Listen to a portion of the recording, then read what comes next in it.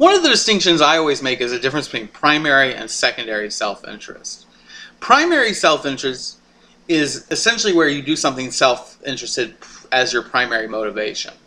Examples of this would be, as one of my jobs here at Lincoln Land, one of the things I do is I advise the student newspaper. I'm the coordinator, advisor, faculty coordinator for it.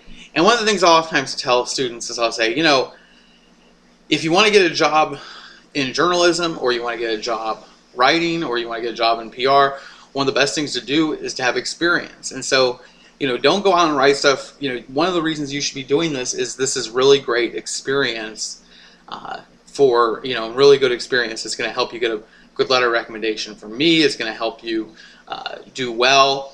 And so, I would highly recommend, taking, and doing this stuff. But in the end, your reason for doing it, if you do it out of that motivation, you're not doing it because you like writing or you like being part of the newspaper or doing that. Your only motivation is I need to go do that because it's going to help me get a clip. It's going to help me put that on my resume.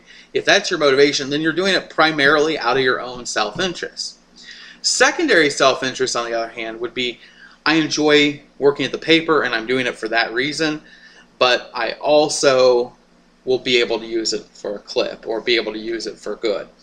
Examples of other things, like somebody's an education major and maybe they are tutoring or helping tutor, underprivileged children because they think it'll look really good on their resume when they go to get a job.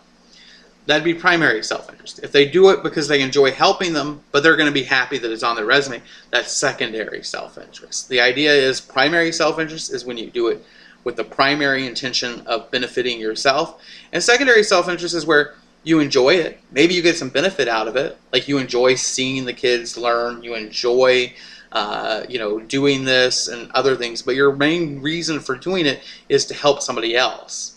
Yes, you still get self-interest. You still get pleasure, but it is not your primary purpose. What I think happens with egoism is egoism takes and tries to lump these two together. And it says there's no difference between primary and secondary self-interest. Primary self-interest is the same as secondary self-interest. Well, I don't think that's true. I think primary self-interest is different from secondary self-interest. And so, don't justify primary self-interest on the fact that every action is somehow self-interested.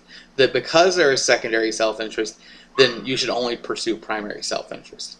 What the counter argument from this basically says is these are two different things, and we need to